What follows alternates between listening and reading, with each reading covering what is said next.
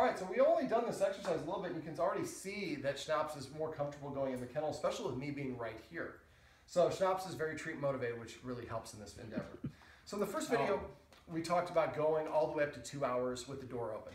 The next stage is we're going to repeat that whole process, except for we can move a little bit faster because at this point the dog shouldn't be hesitant to go in there. And then what we do is after we get up to 5 minutes of the dog staying in the kennel with the door open, then when we go to 6 minutes, once we've done 5 minutes, the next time the dog lays down in the kennel, we're going to close the door to the kennel. I'm not going to do it here because it would spook the dog. But I'm going to close it without latching it. And then I wait for the dog to lay down, and then we wait until we get to 6 minutes for that one. And then go by 1 minute increments all the way up to 15 minutes again. So this way the door is closed, it's not latched. Once we get up to about 15 minutes, and sometimes this will vary. Sometimes it might be 15 minutes, sometimes you keep on practicing until you get to a half an hour. But we want to be practiced in the kennel with the door closed. Once you get up to about 15 minutes or half an hour, then we want to start actually latching it as well. And we wait for him to be completely calm and laying down before we let him out, before we go out to exit him. Next step is, and we're going to go all the way up to 2 hours for this stage, with the door latched, but people are in here. And nobody is disappearing. He gets to watch them the whole time. He didn't even get out before that one came. The next stage is we're going to repeat the whole process, but this time once we get up to about 5 or 10 minutes, we're, probably about 10 minutes, with the door latched. Then you're going to go sit down. As soon as he lays down, I want you to get up, walk around the corner here, just so you're out of his line of sight for 1 second. Then turn around, come back, sit down on your couch. If he stayed laying down, then you keep the timer going. If he got up, then we wait for him to lay down again, and then we go to whatever interval we're at. And he's got to stay laying down, or not. At this point, he doesn't have the ability to come out. Now, if he starts pawing at it or crying, we went too long. So back up a step and keep the timer not going quite as long. We want him to practice being in there without any dust-ups, without any scratching or whining or drooling or any of that stuff. So if he starts doing that, then we move too fast. Back up a step or two, help him practice that one, keep practicing that one until he's comfortable with that. So at this stage, we're just going around the corner, at first for 1 second, and then your partner does it for 1 second. The next time you do it for 3 seconds, your partner 3 seconds, you're mirroring.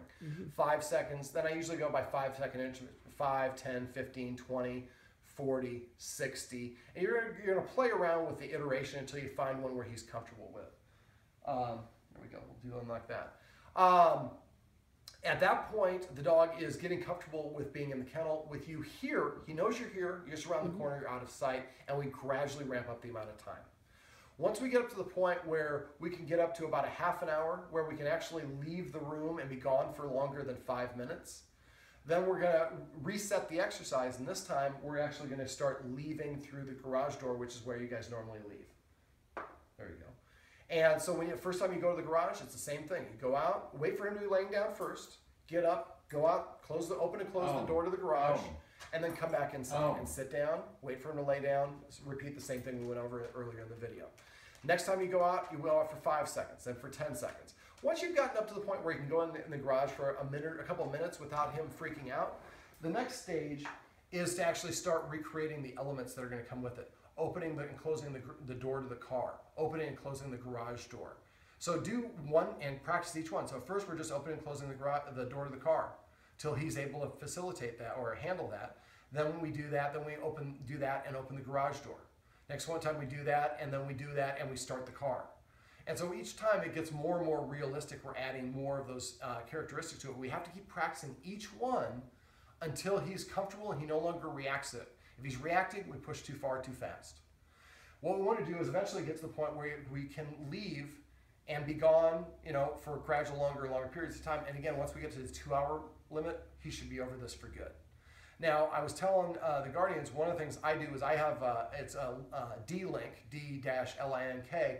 I have a home security system, not system, but monitor. So I can watch, almost like a baby monitor, watch and hear my dog. So I would suggest putting one of those up. You can get them on Groupon for about 85 bucks or about 100 bucks. You can watch them on your phone or your computer. Put it up somewhere and point it at the deal. So when you at the kennel, so when you actually go outside and you're in the car and you're waiting for 5 minutes, you can watch your dog on the screen. If your dog starts pounding at the window and crying or whining, then you know we moved too far and we need to back up a little bit. But the end goal is for him to practice being in there so calm and comfortably that he doesn't react anymore when you're here, and then when you're gone temporarily, and then when you're gone for longer periods of time, then when it actually seems like you are leaving, and then when you actually do leave. And at that point, he's just completely comfortable and calm and confident being in the kennel by himself. So that's how we get our dog over fear of the kennel and help with separation anxiety.